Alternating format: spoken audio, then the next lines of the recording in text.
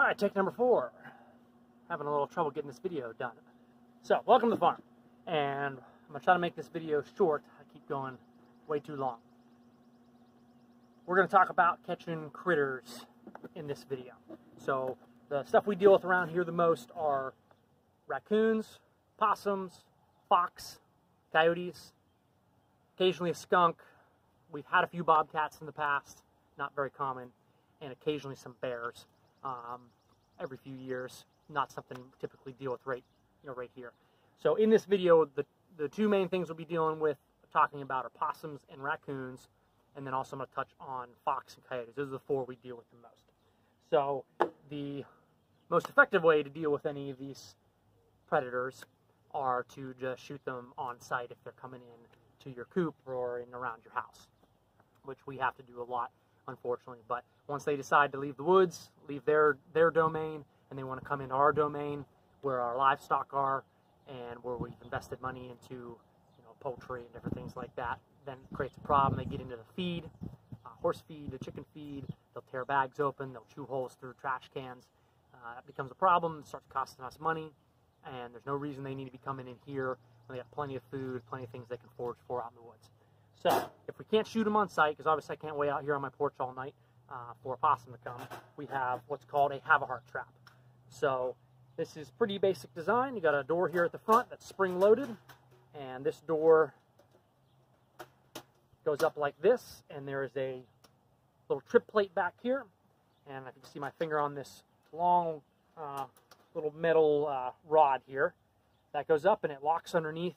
There's a little catch up here where that locks underneath the door to hold the door up. And as the animal goes inside the trap here, and as it crawls up in there, usually looking for some kind of bait here that we'll place at the back of the trap, they'll step on this little trip plate here, and that closes the door. And then this bar here, plus this little green tab up here, will keep that door from opening back up. Although the last raccoon I had in here was pretty big, and he actually bent the door right here from banging into that so much. So the bait we use, typically I will use sardines or canned cat food. Today we're going to be using salmon dinner in gravy. These are like 69 cents at Tractor Supply, or maybe even less. Sardines are also very cheap, but this is what they have. I don't have sardines at Tractor Supply, so I got this. Anything that's got a pretty pungent odor, most canned cat food has a pretty good pungent odor. Anything that they would want to come in and eat. So a can like this is good because it kind of contains the bait. A lot of times people will put like a chicken leg or something, just throw it in the back of the cage. That works, but then it gets all over your cage, and sometimes they can reach through and grab something like that and pull it to the side of the cage and eat it through the cage. A little bit harder with a can like this. Some people will wire these cans down, put some holes in the bottom of it, and then they'll wire it to the bottom so that it can't slide around. I'll usually give it a shot without wiring it down, and then if something is coming and reaching through and grabbing the can, I'll pull it to the side, eat it. If that becomes a problem, then I'll wire the can down. But sometimes I get lucky and the animal goes in there in a first shot, and for the bait in there, and sets the trap off, and I don't have to worry about wiring it down. So I'm going to go ahead and set this cage here. Also, you want your trigger back here to be kind of a hair trigger. So I'm going to set it pretty tight, pretty far up in there so it doesn't close while I'm carrying it up to where I'm going to put it. And then I'll adjust the trigger up here so that it only takes a little bit of pressure. You don't want too light, because then if they're crawling through as they're banging the cage, it can set the trap off, and their body might be under the door, and then they'll scoot back out. They got to get the whole way in the cage for the door to close completely. Got our bait in there. A couple other things to think about while you're setting a trap like this is your location. You want to make sure you put it somewhere on fairly level ground. Oh, see what I mean? Just set that off. So you want fairly level ground, somewhere where they feel like they can kind of sneak in. So I've seen critters come right along the side of here when it's dark. They'll come right along the side of this, and they sneak around the stone. They kind of want to move from cover to cover. There's something that they can kind of hide behind. So they'll come right down the fence row here. They come through some of these ditches. There's different pipes. I've seen them crawling in there. They generally aren't just going to come through the wide open and through the middle of your yard. So try to put it somewhere where it's going to be in their path. They're going to kind of have to stumble across it. The reason why I'm putting this trap out here is because, well, yesterday evening, actually it wasn't even dark, yesterday evening my wife spotted a raccoon on that porch right there. Not sure what he was going for, maybe the trash can, maybe something down below. And my mom just got done feeding the horses. And that means we got predators coming in close to the house, which is not good. So normally I wouldn't set a trap close to the house like this. I would probably keep the trap, you know, back in the woods somewhere away, because you don't want to attract predators in to where they are not already coming to. So they're not already coming into the barn, into around our house. I'm not going to try to bring them in here by setting a trap with bait. But if you already have them coming in, they're like, you know, case in point, last night one showed up. If you already have them coming in, then it doesn't really matter whether you set a trap here or we set a trap out in the woods. That's just kind of my take on it. I know some people set up, even if they don't have predators coming in, just as a preemptive thing, they'll set a trap up next to their chicken coop. A lot of times that'll bring an animal in when you didn't already have one coming. So I'm going to hook this on. The sun's getting kind of low. I'm not really sure how this is going to work. Drop the phone. We're going to try that right there. See if that works. Sun's kind of glaring there a little bit, but that's what I get for doing it late in the day. So I've got that set pretty good. I feel pretty good about that. Got my baits about where I want it in the back of the cage. Show a little picture here. So you kind of want a nice hair trigger right there, so that doesn't take very much pressure to set this thing off. You want the bait kind of in the middle. If it's too close to the back, they'll just reach through and scoop it out with their hands. Same thing on this side. Also, you don't want it too close to the trip plate, because if it gets up underneath here, it'll keep the trip plate from going off. So that's set. That's good there. Feel pretty good about that.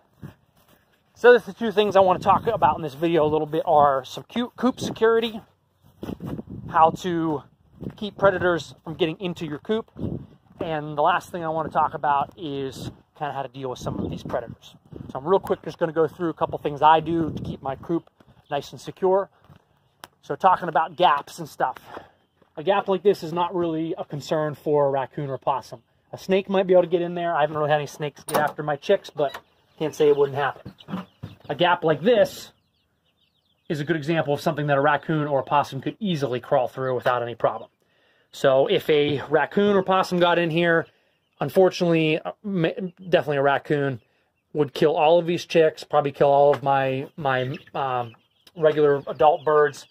There wouldn't be much left. They're going to get in like this killing, feeding frenzy kind of thing, and it's a lot of carnage. I've seen it several times, not in this coop specifically, but growing up and stuff, we would have them get into our coops, and there would be nothing left in the morning. So having a good secure coop is very important. So this, I'm not too worried about these gaps here because those are inside my coop. So as long as I lock my coop up, which I got my door split right now, but a good sturdy lock like this one here is kind of like I can even put a carabiner or something on that to reinforce that. Same thing over here. I got good sturdy locks, and then when I close the door, I put this carabiner through to keep them from getting in there, because they will get in and they will get into your feed bins. Like I said, they'll chew through a plastic barrel. They can get lids off. They're very good at getting after something that they want, usually some kind of food. So I have locks here. You know, make sure I got wire. You want to put wire over all your openings. I had two possums in here the other day, different times, and I had to take care of both of them. One was under the coop, and one was eating out of this little feed shed right there. So here's kind of another method. I just take this little board here, put a screw in the middle, use that to keep them from being able to pull these doors open. I also have wire on my clean out doors in there, so that if I want to leave this door open, they still can't get in there. These latches are not very good. I like a locking latch. These are just a regular latch. They work okay, but if a raccoon got jingling around with this, he probably could get that open and easily get the door open, and then my ducks and turkeys are right there inside the coop at night. So the type of latch I prefer is one like this with a little locking piece on it. So you got to push that up and then pull up on that. Even if he were to jingle this, so if the coop door was closed, as an example. So if it was like that, even if you were to jingle that, be playing with that and pulling on the door, he's not going to be able to get that open. But these other ones, without the locking piece on there, are a little bit more vulnerable for a raccoon to get open. So same thing, I got wire over where my, if you can see, my vent fan blows out there. I got wire on all these. The more secure you can get your coop, the less likely you're going to be dealing with predators getting in. So the last thing I want to talk about is dealing with these predators once you catch them. So, I know a lot of people see a raccoon and they think, oh man, that thing's so cute. Like, how could you ever kill something like that or shoot something like that? And I agree. I do not like killing animals unless it is for meat to put in my freezer or protection of my animals that I'm raising. There's really only two ways to deal with predators once you've caught them. You either release them or you have to shoot them. There's no other options. My issues with releasing them are this. One, if you release that animal a few miles down the road, that animal probably is going to make it back, and you probably will be dealing with that animal again. And he probably is going to wise up to your have-a-heart trap, and he's probably not going to go in there next time. So now you have an animal that is wise to the methods you're using to catch him, and he's going to avoid those, and now he's going to probably go straight for your chickens or straight for your feed or something else, because he's going to steer clear of what caught him last time. So that's one issue. You take that animal a little further down the road, drop him off, on a piece of land. You're now potentially creating a problem for somebody else. So someone who may not have a raccoon problem or a possum problem or something like that, you're now dumping something off onto their property, and now that raccoon might be getting into their trash or going after their animals or getting into their cat food that they keep in their garage or something like that. They're going to be going, now you've created a problem for somebody else. So yeah, that's great for you, and it's really nice that you have released this animal and given him another chance, but you've also now potentially created a problem for somebody else to deal with. And so, to me, that's not really fixing the problem. The other option is to try to relocate that animal to somewhere where there's no people, you're not creating another problem, it's far enough away, he's not going to come back, but that is just not feasible for me. I'm not going to drive 45 minutes, an hour to state game lands or to a national forest and then, release this animal out there. Let alone, I don't even know what the rules are as far as catching animals and then releasing them like that on state lands. So maybe you're allowed to do it. I don't really know. I didn't look it up because I'm not going to be driving an hour. That's not economical for, my predator problem is to be relocating them. So the other option is to shoot these animals. It sounds a little cold-hearted, but I will say this, for anyone who is thinking about starting a backyard flock, anyone who is thinking about getting some birds or something like that, the first time a raccoon gets in your coop and kills every single one of your birds, just because they get in this killing frenzy, state of mind, and they just have to kill everything, you will probably not look at that raccoon and think, oh man, that was so cute, raccoon from Bambi, or something like that. You're going to have a new appreciation for the killing machine that thing is. Same thing with possums. I've seen possums come in and decimate animals. They don't usually kill everything, but they will come in and kill a few birds. Same thing with a fox or a coyote. These animals, they are called predators for a reason, and they have the teeth and the claws and things to come in and do a lot of damage in a short amount of time. So you tend to have a new appreciation for what these animals are, and they're not these cute, cuddly little things that you see, hand-raised raccoon on YouTube or whatever. That's not what these wild animals are. Also, I know how many of these animals are out in our woods. I have trail cams everywhere, and I know that we have tons of raccoons, tons of possums. And so if they start coming in here, either they are looking for a quick meal, which this is not the place to look for it, or they're becoming overpopulated and they're kind of pushing into other areas that maybe there's more human activity and there's not enough room for them in the woods. Which in that case, the population needs to be taken back a little bit anyways. If you're overpopulated, I would say right now we probably have an overpopulation of raccoons based off of what I'm seeing on my trail cams and at my feeders. I am getting loads and loads of raccoons, which means there's too many. And they're starting to venture in, looking for other food sources, which are my grain barrels, our feed over in our barn, my chickens, things like that, and that is creating a problem. If they stay in the woods, I'll leave them alone. I don't have too much issue if they're out there. Once they start coming in here, I have to start dealing with them. Same thing with coyotes, fox, possums.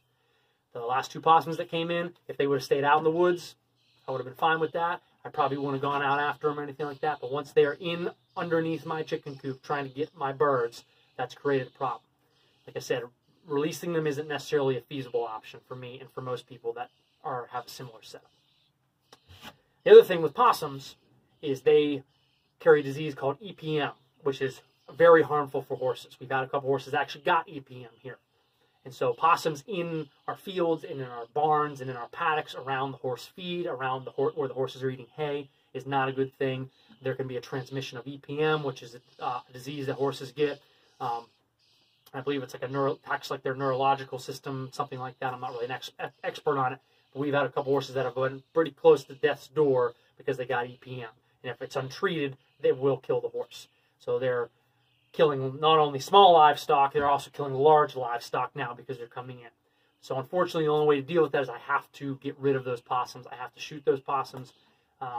And hopefully the remaining possums on the farm will stay out in the woods where they belong. They'll stay away from the livestock, from the horses, and from the areas where we're keeping feed and hay and things like that.